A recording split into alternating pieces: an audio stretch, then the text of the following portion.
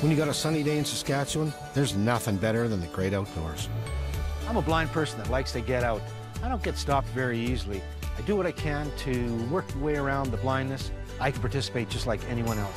Whether it's fishing, canoeing, cross-country skiing, backpacking, all year round, I love it all. My name is Ron Walsh. Welcome to Blind Adventures. Get ready.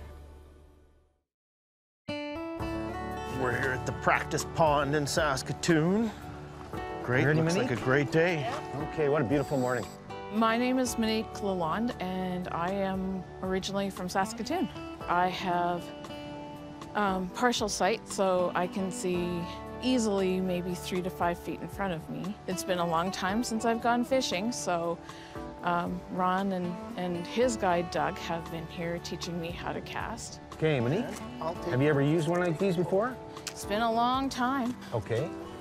Now, you know how the button works on the top? You push the button, and you bring it back, and you throw it forward, and just about at the end, you let the button go. Alrighty. Okay, you're gonna give her a shot, and then cast with whatever hand you want, and then reel in with your right hand. Okay.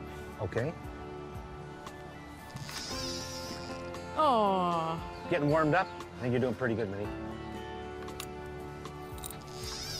There you go. That's better. That's perfect. That is what you want to be doing. A few practice casts later, and Monique was ready to put her skills to the test. We are gonna go from here with the practicing. We're gonna go to Gabriel's Crossing, the South Saskatchewan River. We're gonna throw the boats in there, and we're gonna canoe up to Batoche. And on the way, we're gonna do some fishing.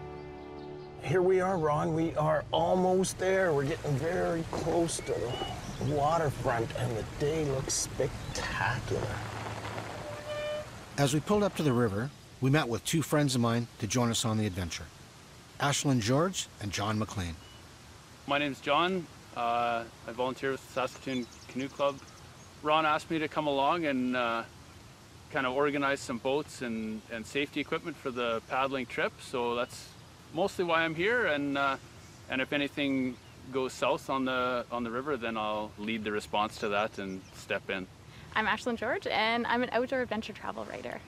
Monique is wonderful. I think we're gonna have a great day on the water. We have lots in common, so we've been chatting a lot, and she's so fearless. She's ready to go, ready to get on the water, and I can't wait to paddle with her. You want an elbow, Ron, or are you Sure. good? That'd be great, John. There we go. Okay, we're off. How are you, Monique? Wow. How's the river look? It's excellent. Nice. Nice. Nice and still here. We just saw a couple of fish jumping over by that rock, off to our right. Yeah. Nice green grass. Lots of birds. Birds are singing. Oh, it just smells like the country. Yeah, let's go get the boat, Doug. Yeah, you can just All right. wait here. Ashlyn will help you with your life jacket. Thank you. Right there. And then we just got the boats loaded up on the shore here, and we'll haul them down and then get down and get ready to go. Wow. Yeah, here we are at Gabriel's Crossing. Yeah. There was a ferry here at one time. Gabriel Dumont ran it. Yeah, Kinda he ran cool. it for a few years. Yeah. Very interesting. Yeah. Yeah. Replaced by a bridge. Yes. Yes, yeah. After John and Doug untied the canoe from the truck, I decided to step in and help Doug carry the canoe to the river. Okay, passenger side. Yeah. You got the boat. Okay, it's untied. Just a second here. Yeah, shuffle up to your right, another step. There you go. Got her. Got her? Got her. Right on. All right, let's get her going. Are you good? I'm good. All right, we are going to flip it right now to our right. Okay. Okay? Okay, got her. Watch it. Right on. There we go. We're ready. Okay, we're going straight forward, and there's going to be a bank. Okay. It's fairly steep. Okay. And there's a rock at the bottom. I think we can just slide it in. I'm at the water. You're just coming up on the bank right now. Okay. Okay. Got her. You got her? Yeah. You can just set it down. Okay. We can just slide it in. There we go. One more step. Yeah. Got her. Are you in, Ron? I'm in. I'm ready. Okay, I'm gonna get in right now. Okay. All right. Nice. And All give it a right. push off We're and in, start- Doug. We're in the water. we are in. Nice. All right, we'll see you guys in a minute. With me in the front of the canoe and Doug in the back, we paddled out from shore as we waited for the others to get ready. There, now if you want to reach down and feel the boat just right in front of you. All right. Can you step in from there with your right foot, or maybe take a little step closer? There you go. Oh, yes. You're in there. Just wait. I got the boat. You got it. All right. I didn't step in properly. No, you're not bad. You're good. Just back up a little bit. There you are. There you go. How's You're that in. feel? We're in. If you reach behind with your left hand, your paddle's right there. Okay. Got your dry bag right behind you. Good. And then your jacket's tucked just to your right as Perfect. well. And I've got your walking stick right here too. All right, we'll just throw that Yep. in front of the boat. Okay. We're just gonna slide back, Monique. Yep. Floating. Just on a little rock. There we go.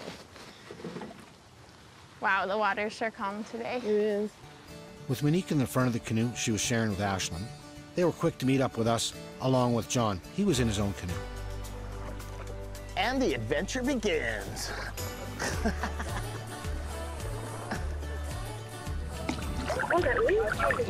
Yeah, well, just wait 5 minutes. No, it's kind of like this. We're following the crowd. I think that's what we're doing. Hey, which way are the clouds going? They're chasing us. They're chasing us, and we got rain on 3 sides. We're chasing them, whichever one. This one on the right, is that one gonna get us? I don't know. Guess we'll have to see. And sure enough, the rain caught up with us.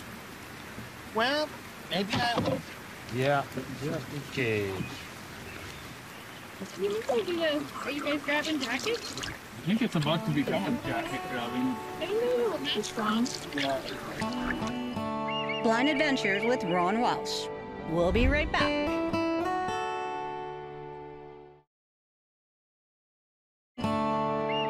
Blind Adventures with Ron Walsh.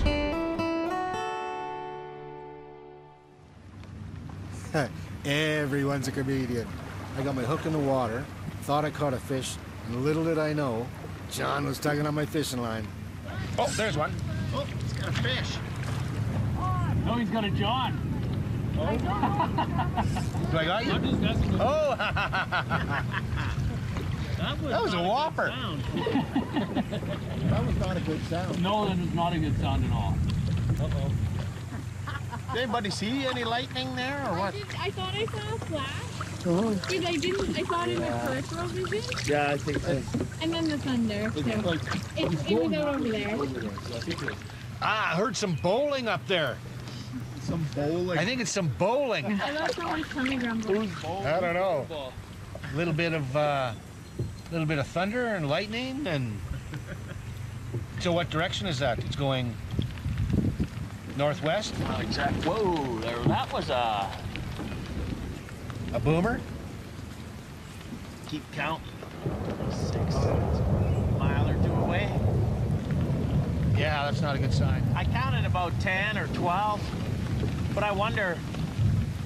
Take 5. That's a good fishing spot. You guys want to pull over? Yeah, reel in, Ron. So a thunderstorm came in pretty quick, actually. 1 second it was blue skies, and then all of a sudden we're getting rained on. The wind picked up with the thunder and the lightning, but as quickly as it blew in, it blew right out. We're gonna do some fishing. We gotta get our lunch. I have no problem tying a hook by myself. I can just take the line and put the hook right on my tongue, and I can actually feel where the center of that hook is. And I can tie it. It just takes me a second. Slides through. Techniques.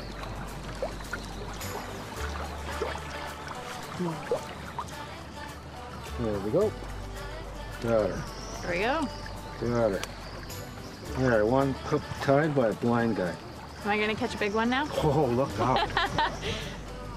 Okay, Monica, just put a worm on your hook. Give her a cast and see how it goes. See how well I do? How'd it go? Well, I'm reeling it in, and so we'll see what happens. And reel in real slow. You want it kind of bouncing off the bottom if you can. Feel that bottom. No hook in my hat, so I think you got it. Well, she did need a little bit of help, but not too much. She has a little bit of experience in the past, like years ago she's done some fishing, but a couple little pointers and she did great. She has no problem casting or reeling it in, or I don't know how she is at catching the big fish, but a little more fishing, maybe we'll find out. We're gonna try a different fishing method here because it's pretty windy and there's a pretty heavy current out there. So it's kind of hard to jig fish. So we're gonna switch to the pickerel rig where we can just cast it out there and let it sit on the bottom with a couple of baits and various lengths up the line. So when we just cast it out there, then the idea is that a fish will swim in and grab the bait and we'll reel it in. Well, I'm talking with fish hooks in my mouth, and I'm getting the pickerel rig ready as well. Like Doug was saying, there's quite a bit of current here, and it's tough to get the feel the jig on the bottom, so we'll throw some of these down with some great big weights. We got some triangular weights here for the river, and that the triangle, it doesn't roll. It kind of stops a little bit, so I'll give that a try. Monique decided to give the pickerel rig a try as well. Are you ready? As ready as I am ever going to be. Okay, ready? One. Okay, 1, 2. Oh no, Ron's in the way.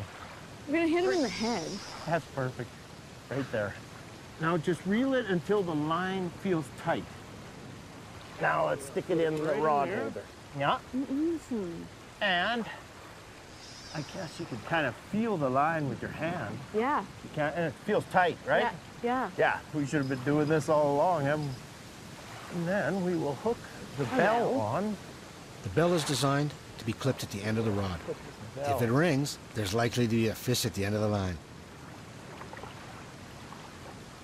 There you go. So if you hear the bell ringing, then we reel it in. Okay?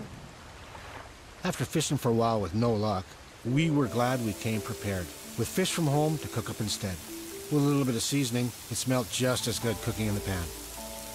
Oh, that's just like, it's like I'm at home. It's like this is my big yard. We had a great lunch, got the stove out, cooked some fish, had a Caesar salad, had some brown beans. Pretty well got to have brown beans when you're out fishing on the river. It was great. We got a little ways more to go. We're going to stop at Batoche and maybe go take a look at the historical site. And yeah, it's kind of neat to kind of stand there where, you know, Métis in the past would have been fishing there and canoeing. And yeah, it's a huge historical place in Saskatchewan, the Batoche. It is kind of an amazing spot.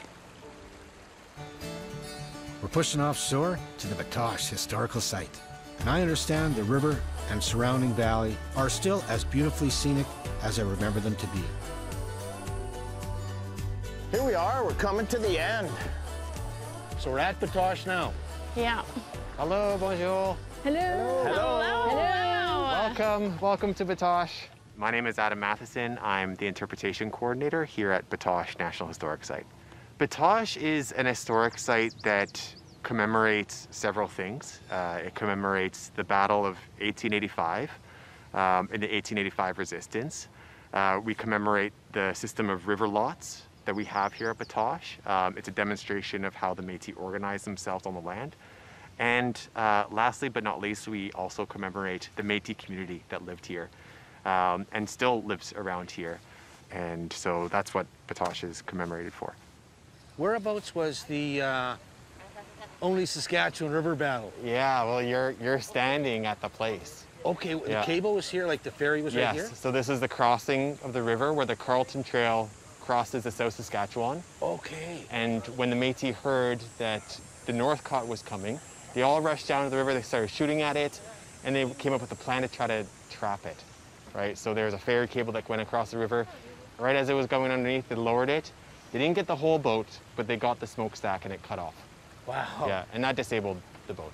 Can you take us on a tour? Absolutely. I'll take care of the boats, you guys, and you can go on the tour and we'll catch up later, okay? Sounds good to me. Thanks a lot. Now the inhabitants here were Jean and Margaret Caron, who came in 1872. My name is Jacelyn Perret, and I am a Métis woman and interpreter here at Batoche National Historic Site. As the Canadian military were advancing towards the East Village, they had orders to burn down whatever was in their path, and unfortunately the Caron home happened to be in their path. The Caron family was away at church that morning, and they came home to nothing but bits of stove and cellar remains. Is this church still around? It is, yeah. Go check it out? Absolutely. Cool. It's off this direction, is it? It's actually to your other side. We continue our tour to the church and rectory further on down the road. and we met up with Adam, sitting by a nearby picnic table. We're at the church. Is there bullet holes in the church that a person could check out? Not in the church anymore. But we are actually in front of the rectory. This is where the priest lived. Right. And there are some bullet holes. Okay. So there was a Gatling gun that was brought by General Middleton's soldiers, and it wasn't very accurate. Right. So were they shooting at people in the rectory? Was it people like... What they would do is they would fire the Gatling gun, fire a burst at any house they came across. They would let the people inside leave, and then they would burn down the house, just like the Caron family. The priest was here at the time, so he waved a white flag of surrender, and the priest was able to negotiate for the church and the rectory so that they wouldn't be destroyed during the battle. The Métis dug many rifle pits along the banks of the river because they were worried about General Middleton coming along the river, so just enough space for them to lie down and peek over the ridge. The rifle pits, is there any close to here that we could go check out? Yeah, absolutely. There's one that we've kept in good shape, one Métis rifle pit that we can definitely go have a look at. Cool, let's go check it out then. Blind Adventures with Ron Walsh. We'll be right back.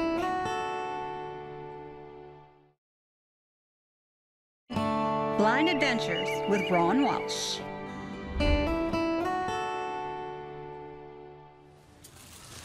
We are almost in the pit. There, now we're in the pit. So you'd be laying down in here? Well, you don't even, well, you could kneel down in here. Yeah. You could almost stand up and Which way? It has eroded over time, so it's like it would have been probably deeper. Yeah. Like this is real cover in bushes and stuff. Like it would be really hard to see them to begin with. Huh? Yeah. Especially if you're not moving. Yeah. Yeah, exactly. And if they were coming in, you'd get a good shot at them. Yeah. Anybody. So this is actually one of the original Métis rifle pits, and How big is it? Like how big is it? it's maybe 6 feet wide and maybe 12 feet long. Wow. Yeah. Yeah. And then the trees have kind of grown in and around it, so it's almost like you're in an arch right now. With the trees hanging over top of your head. So they would have been looking at what straight out in front of here? The field, the next row of trees. Straight south, if you. Okay, and this is all open field here? Yeah. On the final day of the battle, on May 12th, General Middleton by that time was fed up. And so they all went to Mission Ridge and charged towards the East Village. And many of the Métis stayed and tried to hold them off. One of them was Joseph Ouellette. He was an elder. He was 93 years old. Wow. So he stayed in his rifle pit and gave the rest of his fellow soldiers time to escape. He ended up dying of a bayonet wound in his rifle pit. But he is buried in the cemetery as well. And he's buried separately from the rest as kind of a way to honor his memory. Also because he was an elder, right? So. He was 93. Yeah, wow. To lay here in the cold and rain. And Yeah. wow. 93. But the sacrifice, you know, he's saying, you go, I'll stay. Yeah. He knew he was maybe at the end of his life and wanted to give someone else a chance. You're certainly welcome to stick around and explore and find all the little secrets that, you know, Batoche has in store. There's lots of beautiful views and stuff that we haven't seen today, so definitely check that out. Thank you. This has been great. You're welcome. Wow, that was neat. That was Very Quick, let's get out of here before they start shooting at us. To wrap up the day, we decided to take in the scenery from a small lookout tower overlooking the river. We are now at the top of the lookout, and over on your right is the East Village. Right in front of you is the river. It's a pretty beautiful view. Really nice. I bet it'd be nice. Yeah. Right behind you is settlers' land, where you can see the trees in the corners. Oh, And the it runs markers. for 2 miles. And then over to your left right now, it's where the church and everything would be. Yeah, where you're pointed now. What do you think? What did you like? For me, I think I was just hanging out, getting to know you guys. It's when you're sitting on the water paddling and you get to chat, those are some of the best moments. Cool. Yeah. What do you think, Monique? How was your trip? I don't know. I liked the whole thing. I liked the fishing. I liked being with people, and I liked the whole canoeing down the river and all the different weather that we had and all these There's a bit different of it. things, because that's what all makes it interesting. Oh, success. This has been fantastic. We were able to get Monique out and do some fishing. She hasn't done it in a long time. Ashlyn, you got her to slow down a little bit to come along with us. She's a busy gal. It was fun. It was fun. I'm getting ready for another one. It's gonna be dark in a while, and the trip's gonna end. What are we gonna do next? What's the next adventure? Woohoo! Something cool. It's gonna be fun. With you, I don't doubt it. Host Ron Walsh. Producers Anthony J. Chastego, Philip Dirksen, field producer Damian Kent, director Damian Kent, writer Jeff Martel, production manager and coordinator Jason Bond, supervising editor Anthony J. Chastego, director of photography drone operator Shannon Scott, camera operators Dustin Taylor, Damian Kent, production assistants, locations Doug Hooper, John McLean, Jeff Martel, location audio Jason Delasoy, Reed Parashenik, picture editors Dustin Taylor, Shannon Scott, motion graphics Shannon Scott, audio post-production Glenn Enns, audio art, craft services Catherine Breyer, Tavia Breyer, hair for Ron Walsh, Elaine Strymer. Special thanks Parks Canada, Batoche National Historic Site, Integrated Described Video Specialist Simone Cupid, Content Development Specialist Jim Crisco, Coordinating Producer Jennifer Johnson, Director Production Karen Nye, Director Programming Brian Perdue, VP Content Development and Programming John Melville, President and CEO David Arrington. Copyright 2021, AMI Accessible Media Inc.